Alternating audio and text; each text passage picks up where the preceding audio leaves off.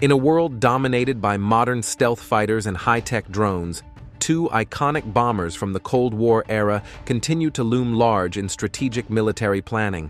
The American B-52 Stratofortress and the Russian Tu-95 Bear have not only outlived most aircraft of their era, but remain key assets for the US and Russian air forces. These bombers have evolved over decades, maintaining relevance in a rapidly changing world, adapting to new threats, and integrating modern technologies. So, in today's video, let's take a closer look at these two iconic aircraft, the American B-52 and the Russian Tu-95, comparing their designs, capabilities, and the vital roles they continue to play in modern strategic operations.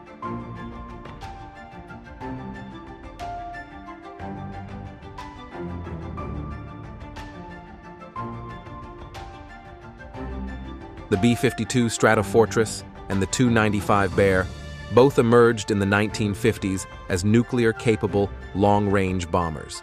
The U.S. Air Force commissioned the B-52 in response to its need for a bomber capable of intercontinental flight to deliver nuclear weapons deep within Soviet territory.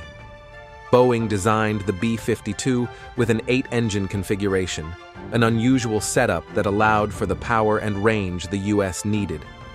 First taking to the skies in 1952, the B-52 Stratofortress quickly became one of the most recognizable aircraft in the U.S. military's arsenal. Its design prioritized high-altitude performance and immense payload capacity, enabling it to remain a powerful asset through numerous upgrades and modernizations. The Tu-95, known as the Bear, was Tupolev's answer to the same strategic demand within the Soviet Union. Unique in its design, the Tu-95 is powered by 4 turboprop engines, a choice that gives it a slower but highly fuel-efficient profile, ideal for long-distance missions. First flown the same year as the B-52, the Tu-95 stands out not only for its durability, but also for its unusual sound. The rapid speed of its propeller tips creates a loud, distinctive hum, which remains audible to observers on the ground.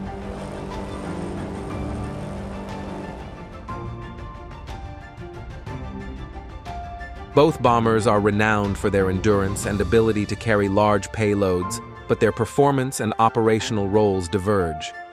The B-52 has a maximum unrefueled range of over 14,000 kilometers, which, when combined with aerial refueling, allows it to reach targets virtually anywhere in the world.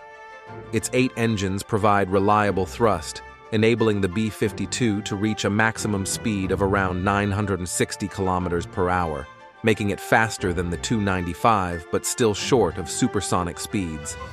The B-52 is highly versatile and capable of deploying a wide range of munitions, from precision-guided bombs to nuclear and conventional cruise missiles.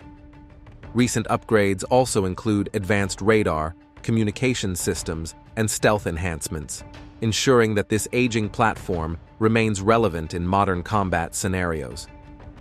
The Tu-95, while slower than the B-52, features an impressive operational range, capable of reaching over 15,000 kilometers without refueling.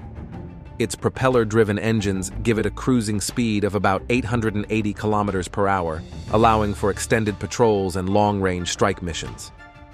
Like the B-52, the Tu-95 has been upgraded over time, especially in its weapon systems. The Tu-95MS variant, introduced in the 1980s, was modified to carry modern cruise missiles, including the KH-101 long-range cruise missile.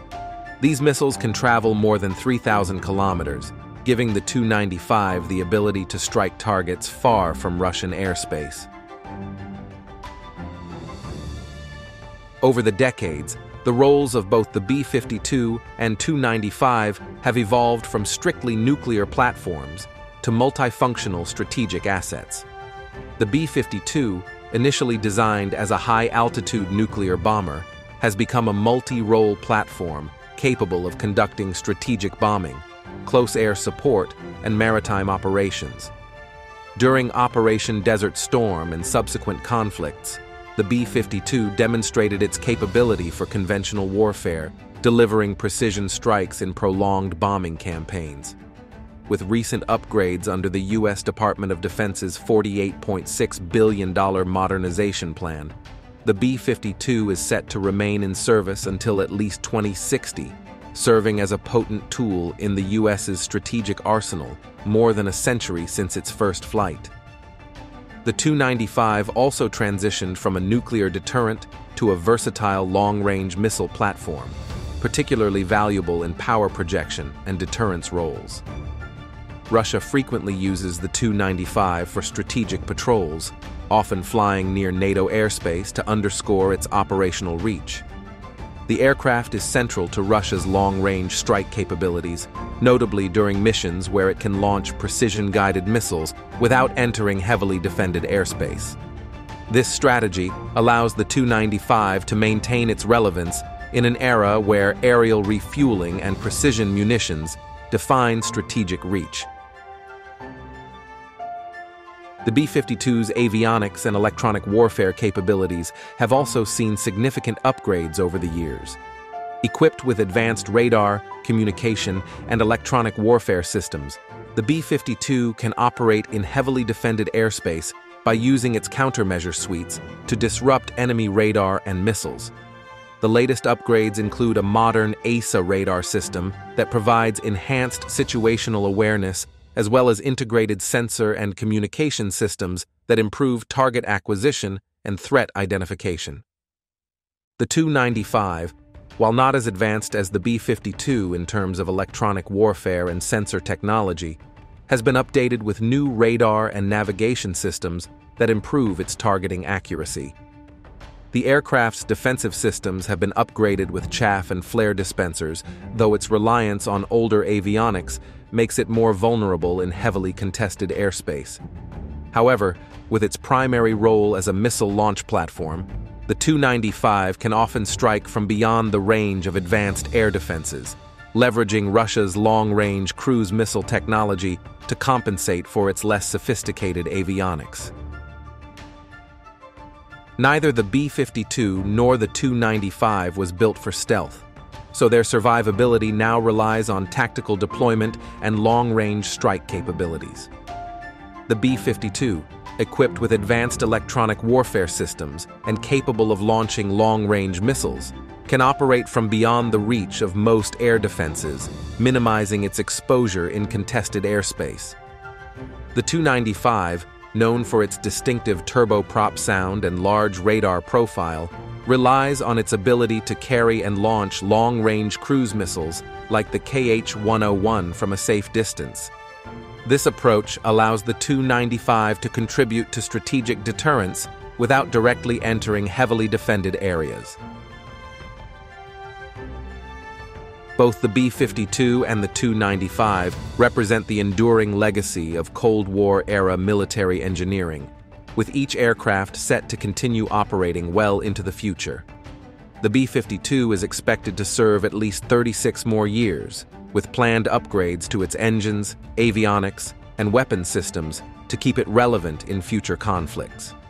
As it continues to evolve, the B-52's role will likely shift further toward strategic strike capabilities, bolstered by improved efficiency and modernized technology.